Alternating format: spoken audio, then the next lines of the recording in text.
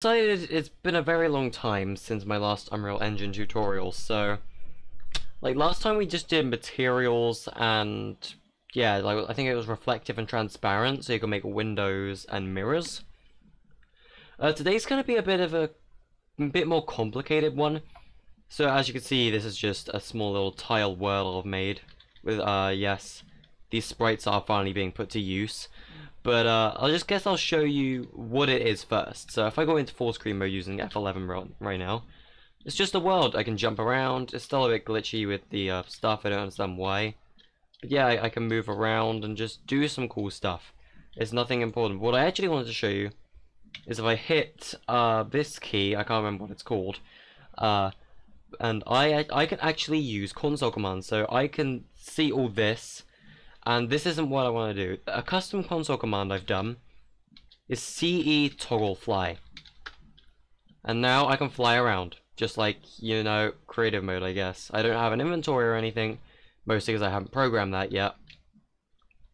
But I can fly now. And I guess I'll show you exactly how I did this. So if you guys want to make stuff in Unreal Engine, then go for it. Because I guess I can use this to make console commands. And that's going to be cool. And I can also go out of this by typing the exact same thing, CE toggle fly, and now I'm back to normal. So what do I do and how do I do this? So I guess the first thing I'll show you, I'll just close down everything here. So what you actually need to do, I actually did this in the level itself. So first of all, I'm just going to open the player character because this is going to be, oh frick no, yeah, he's going to be important. He does have his own line of code, and I think that's important to show. But if I actually go into the level blueprint, this is actually what I need. So custom event. This is a custom event. Toggle fly. If you want to know how to make a custom event, by the way, you just right click and you type custom event, and just hit add custom event. Name it whatever you want. I can call it walk boy, and hey, if I do CE walk boy, it'll execute whatever is in this line of code right here. So what it does is it casts to the current player in your game, which is Project HO1 player, and of course the object will have to be your player character. Then it goes through a flip-flop right here, which is of course a toggle. So he's defaultly walking, so when the flip-flop goes through, it'll go through A, which actually goes to the movement mode. It sets your movement mode to flying. Now, of course, these have to have a target of character movement to get this to work, but it goes through a movement mode of flying. And then actually sets a variable for is flying, because I'll get to this in a moment. And also a thing here is, again, if you hit the button again, it toggles fly off and goes through gate B to walking mode. So that's kind of all that's in here. But if I go into the character, I will show you why I need B is moving up and is flying. Now, B, I never understood the B is moving right and B is moving up. I think that's just a thing with slide scroller templates. But the is flying, this is important. So if I didn't have is flying, I would be able to move up and down all the time. And I have to go across the z-axis because, did I say z? I'm sorry, z-axis, because this controls whether you're going up or down. Because for whatever reason, z is up in this, I think. I don't know why, but yeah, up and down. Anyway, I would always be able to do this without a if statement here, or a branch is what it's called, and the condition is he flying? If flying is true, then I'm allowed to move up and down. If flying is false, I cannot.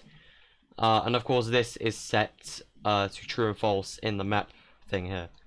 So yeah, that's like movements, I guess. And in the character movement, by the way, for the flying states, default land movement is walking, default water movement is swimming. I don't do the swimming thing, I haven't got that set up. Everything else here you can customize, but flying, I have braking deceleration set to this crazy high value. And that's so you immediately stop moving when you let go of the key. Because otherwise you're going to have crazy ice effects and you'll just slide all over the place. Like I will show you right now. This was actually set to 300. I will show you what happens if this is set to 300. So we got my guy here. We're just gonna type CE toggle fly. This happens. I mean, this is cool, I guess, but I can understand that it would annoy some people, like, at some point. So maybe I'll make it a setting, so it's like flight deceleration or something. You'll be able to customize this or something. I don't know, maybe. Yeah, you know what? I might try and make that. I am learning more console commands, but yeah, I can actually fly now, and it's cool, and yeah. This is just a brief way to kind of set up console commands. It doesn't have to be like it doesn't have to be case sensitive. You can just type it however you like. I'll just do CE toggle fly again. I can now fly. And now if I move over here, CE toggle fly, and I'll stop flying. And there we go, guys, and that's how you do it. That's the way to do console commands. You can also do it like this. So if you press the thing multiple times, like this key, well, you just press the key multiple times. You'll find it on your keyboard. I don't know what the key's called. It's the one with the straight line. That's all I know. But yeah, if you press that key twice in a row, you can open it like this. CE toggle fly. And that will basically just, the command prompt will stay open at that point. So that's if you want to do multiple commands at once. But if you just want to do one command, only press the key once and just type whatever you want and hit enter, and there you go. So yeah, that's console commands in Unreal Engine.